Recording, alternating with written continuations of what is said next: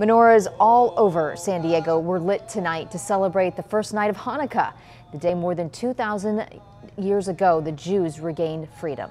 10 News reporter Cassie Carlisle shares more about that tradition. Yeah, here at Seaport Village, you can see the menorah is lit, that shamash middle light lighting the farthest candle out there, and there was so much fun to be had earlier tonight. We are so excited. Tonight's the first night of Hanukkah. A historical celebration. The victory of the small Jewish army over the large Greek armies. Hanukkah means dedication. Light that light, do that mitzvah. Jews wished to rededicate their temple in Jerusalem to their God by lighting the menorah, but only had enough oil to keep the candles burning for one day.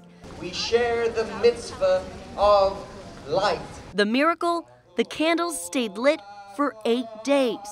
The world needs to have more light. Preaching the light on the menorah symbolizes kind actions that can spread peace.